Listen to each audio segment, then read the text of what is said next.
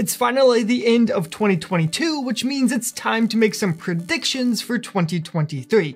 So in this video, I want to share with you some of my predictions for the top developer trends that we will see throughout 2023. First up is artificial intelligence and machine learning. We've seen some amazing progress over the last year with things like dall-e and ChatGPT, and I think this is going to continue into 2023. Now, don't worry, I don't think we're at that point where AI starts replacing all of our jobs. I think we're actually pretty far away from that, but I would look for AI to continue improving over the next year. Particularly, I would look at its ability to do creative things. We've always thought that computers and AI aren't going to be as good at creative things because computers don't have emotions like humans do. But OpenAI seems to be sort of proving us wrong in that regard.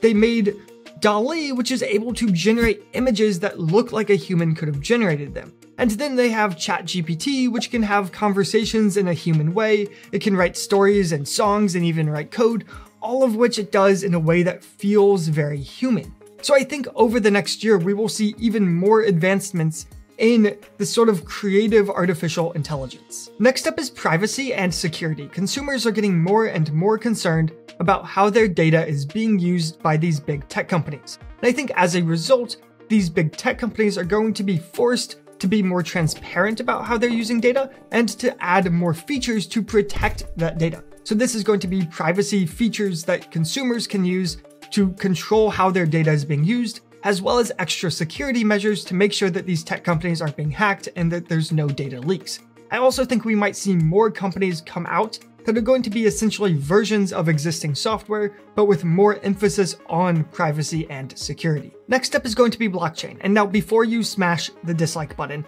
I'm not here to give financial advice. I'm not telling you to buy cryptocurrencies. This is strictly about the technology behind crypto being the blockchain, which has been rapidly improving over the last few years, and I think this will continue.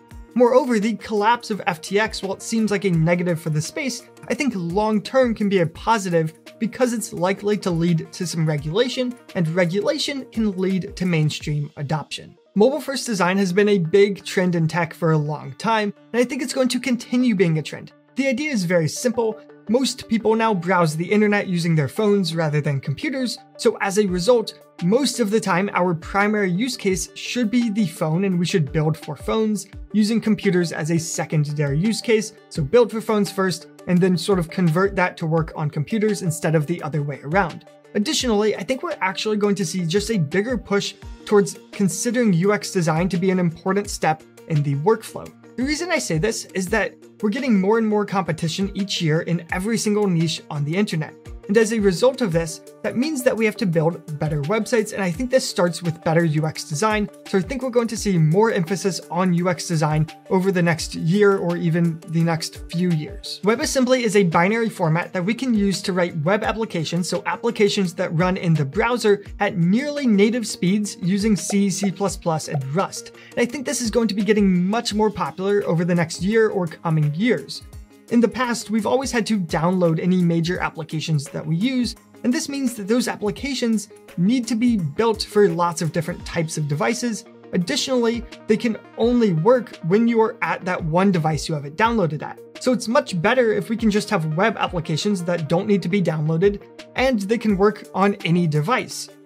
The one caveat though is that in the past, using just JavaScript in the browser hasn't been efficient enough for a lot of applications to work. But using WebAssembly, I actually think we're going to get to the point where lots of applications can just run in the browser and you don't need to worry about downloading anything, which is going to be great. This is also going to lead to Rust getting even more popular. So Rust is a very popular programming language that in many ways is doing these same things as C++ has done, as being this ultra efficiency-based language, but it's much easier to use and much easier to learn, at least in my opinion. And I think because of this, we're going to see Rust take away a lot of the market share of C++. That's not to say C++ is going anywhere. I don't think it's going anywhere for a long, long time, but I think we will see Rust get much more popular over the next year. The technology behind augmented reality and virtual reality has gotten absolutely incredible over the last few years, but it still hasn't really caught on with mainstream adoption. And I think part of the reason behind this is because there's just not much to do with it.